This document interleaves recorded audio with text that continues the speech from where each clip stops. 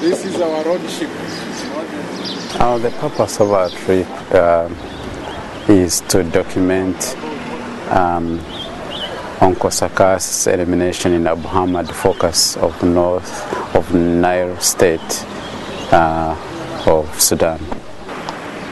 We will be talking with the people who have had the disease before, and they will be telling you the changes they have seen in their lifetime due to this medicine.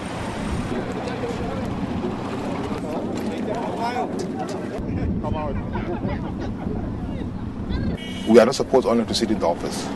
We do come to the field to facilitate the work and help the state level staff, to the locality staff level, to the administrative unit, even to the villages. And we sometimes participate and answer questions during the mobilizations, health educations. And the community appreciate that.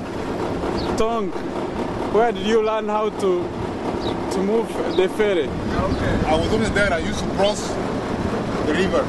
So it's not like driving a car. No. While in Abu Hamad here, the activities are going well because people in the United States of America, in African countries are looking towards Abu Hamad, towards the big challenge, the elimination in Africa. People has taken the challenge also at the lower level here in Abu Hamad, starting from the state, the locality, and the village level. They are happy. They are fed up of the malaria, the onchocerciasis in this area. Abu Hamad is an onchocerciasis focus that is clearly isolated. The limits are determined by the desert. There was a time when people believed that in Africa, onchocerciasis cannot be eliminated. They simply said, in Africa, it's impossible. We can say at the end of the day that it is possible to eliminate onchocerciasis on the African continent.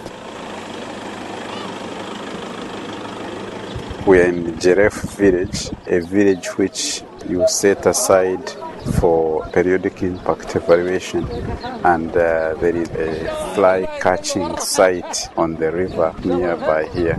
We will see people with symptoms that are permanent, like leopard skin, but we may not be able to see other symptoms because here onchocerciasis prevalence has been reduced considerably with ivermectin.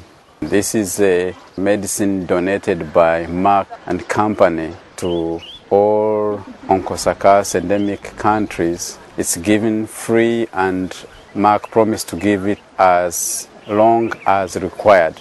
This is taken and delivered at the community level, and the people in the community are educated and trained on how to determine dosage, and when they treat, how do they record the treatments and report back who has been treated.